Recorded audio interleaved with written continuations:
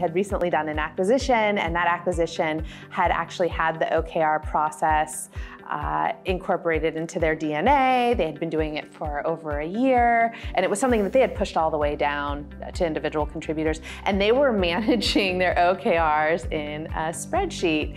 And so when they came into SBG and I told them that we were going to be using a tool, they were delighted. And then once they started using WorkBoard, they were even triple delighted.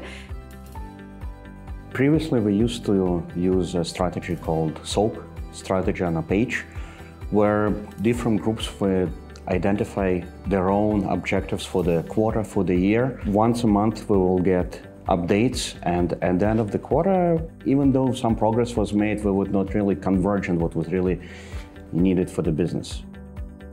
OKRs have allowed us to come together as a team to set up our GM as a true GM and create a shared set of goals, objectives, and key results that we can all drive towards.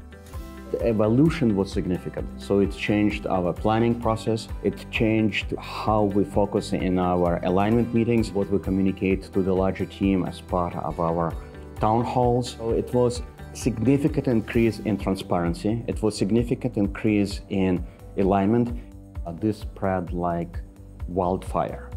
While originally the focus was only on the leadership team, all of the leaders have cascaded OKR process to their direct team, and many of the direct teams, kind of the skip level from the executive team, cascaded this all the way down through their organizations. Having a tool that you can easily manage and that gives that transparency is a game changer.